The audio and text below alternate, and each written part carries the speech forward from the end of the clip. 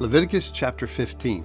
It deals with bodily discharges of both men and women. Listen to verses 1 through 3. And the Lord spoke to Moses and Aaron, saying, Speak to the children of Israel, and say to them, When any man has a discharge from his body, his discharge is unclean. And this shall be his uncleanliness in regard to his discharge, whether his body runs with his discharge, or it's stopped up by his discharge. It is his uncleanliness. Wow, those are kind of awkward passages.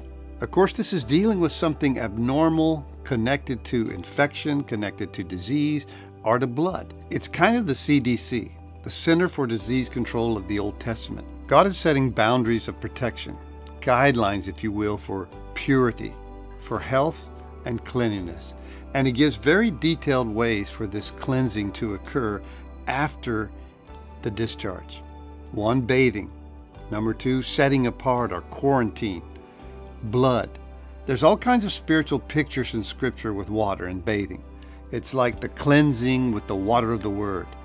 Being set apart in the New Testament is separated from fellowship. It's kind of a discipline and a protection. And then there's the innocent blood sacrifice, a substitute to pay for our guilt, for our sin. So Leviticus 15, the spiritual CDC of the Old Testament. God always uses a clean vessel. And Leviticus 15 is a great reminder of God's desire to make us clean, to make us pure, and to make us usable. Awkward passage in some ways, but it's God reinforcing the fact that He's into cleanliness. He's into purity. God's into that which can be usable in His hands.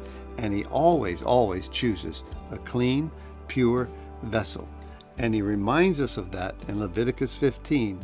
And then He fulfills it again in the New Testament as we're cleansed by His Word. We're set apart sometime for correction and chastisement. And we're also made clean by the blood of Jesus Christ.